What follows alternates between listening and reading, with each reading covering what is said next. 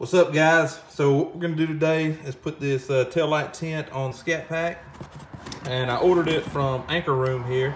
They sent it to me in this sweet box, first class.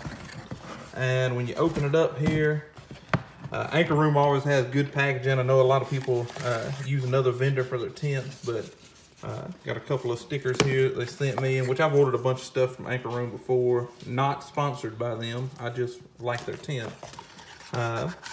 And you've got your tints here. And I got the light smoke. It's got it marked here on which side's gonna be your driver's side. That also comes, they give you a couple business cards here. All right, so you can scan these right here to go to their different social medias. Try to flatten this out so I can see it better. For Anchorroom here.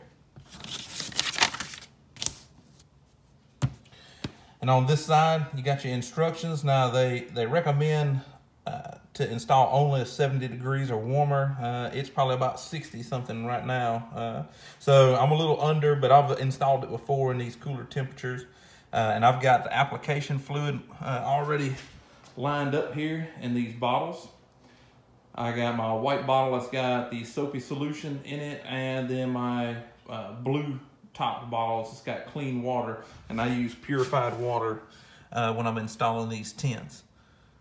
Forgot to mention is that they got this goof-proof ease of mind guarantee with Anchorroom. And I've actually had to use this before when I've messed up their tints. If you mess up on the tints, then you can contact them and they will sell you single pieces at discounted prices to help you out, so you don't have to buy an entire kit again, just a tint, one little piece if you've messed it up. So they're always 100% on that stuff. I've had things that the post office has lost, and within 2 or 3 days of it staying in one spot, Anchorroom went ahead and sent another kit out to me on them. So they're great folks over there at Anchorroom, and they make great products. So this right here is the tools and the things that I use. I use this squeegee right here. It's a hard squeegee. And what I do with it is I wrap the edge over this microfiber towel. If you've got a felt tipped squeegee, that's even better. I just don't happen to have one. And I got this cheap plush microfiber towel here that I bought, I think from AutoZone a couple years ago. I use it for stuff like this. And I put my finger through, and you'll see I get it on here, and I use that to try to smooth the tint out.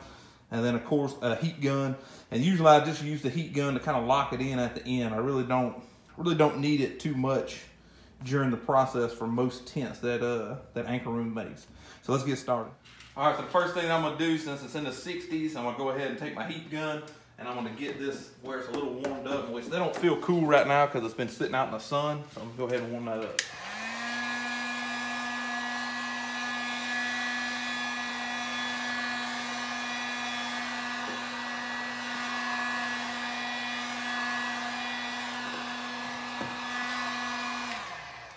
All right, they're warm to the touch. So what I'm gonna do now is go ahead and take my solution here, my soapy solution. I've got it marked on my bottle. Get it all over there nice and wet. Come over to the tint, and they've got it marked for us for a driver's side, or you can just look at it and tell which goes where, right? I'll take the smaller piece first. Go ahead and take it out. Spray it. Sure that's wet with your soapy solution. Take and line it up. Line up your edge here. Once you get it all lined up, you can take your clean water, spray your clean water over the top of it, and that starts moving that soapy solution out.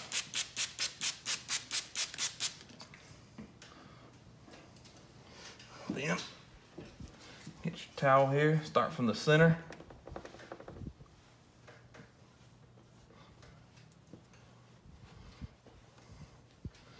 Pushing out.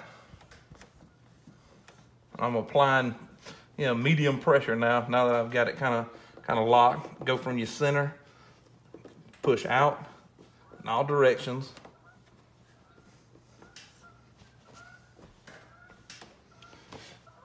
And that's pretty much it. I mean, the tint's on there. So the next step that I'm gonna do is take my is take my clean towel, go back over it again. I'm going to install this side real quick, and once I get this side installed and on there, I'll go back over the whole thing with the heat gun. So for this side, same exact process. Take soapy water.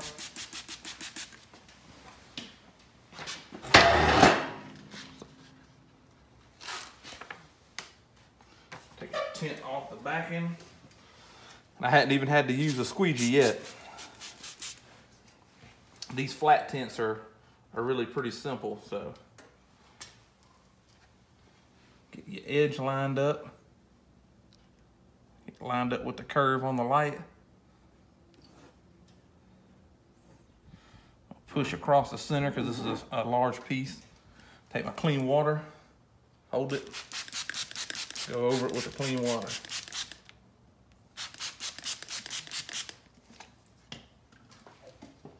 Come back with this towel, start from the center, light pressure until you get the tint locked in. Light pressure. Got my finger through the towel here. Start with my medium pressure from the center.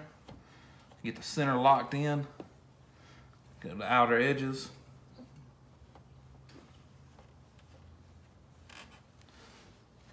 It lays in like butter.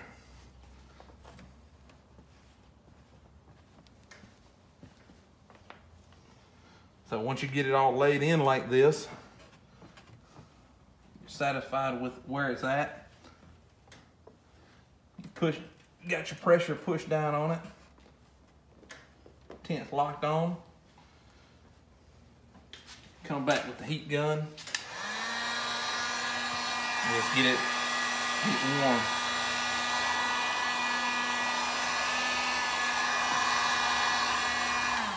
All right, I got a couple of little bubbles forming.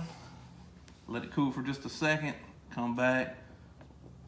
Light pressure. Now that it's warmed up, you don't want to put too much pressure on it. And it's barely warm. You know, it's not like it's really hot or anything. If it was really hot, you'd want to not touch it because you'll curl the tint up.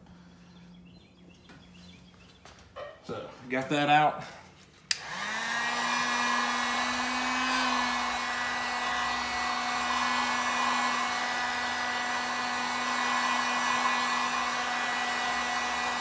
And I'm just doing this trying to lock the tint in. Really, I do this when it's warmer climates too, but especially now that it's cold out or cooler outside in the 60s right now, I want to make sure that I get it locked in.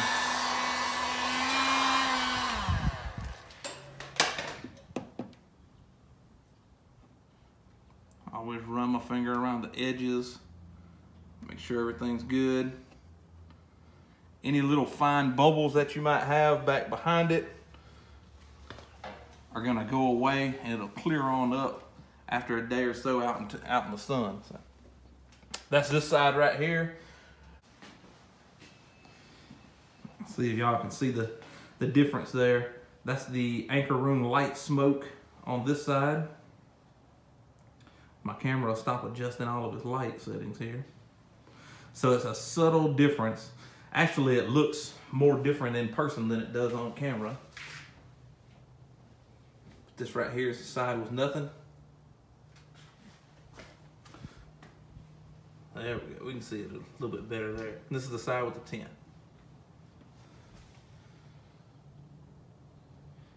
I didn't go with the dark smoke because, you know, I don't want my reverse light to be blocked out anymore. You know, I like having bright reverse lights, especially when I'm backing around into this driveway and stuff. I just didn't want them to be blacked out, so I went with the light smoke, and I'm pretty happy with it. You just pretty much repeat the exact same process for the driver's side that you did on the passenger side. Everything's labeled and marked, ready to go. Like I said, these tints are pretty straight. There's barely any curve on the outer edge here, so I really didn't have to use a squeegee. And most of the time when I'm putting these tints on, I use my finger in this towel anyway. I very rarely have to use a squeegee to do it. So, but anyhow, that's the process. Thank everybody for watching. Let me know what you think about the tint, the Anchorroom light smoke. And I'll put a link for Anchorroom tints down in the description below. And if you got any questions, just drop a comment, let me know. Thanks for watching.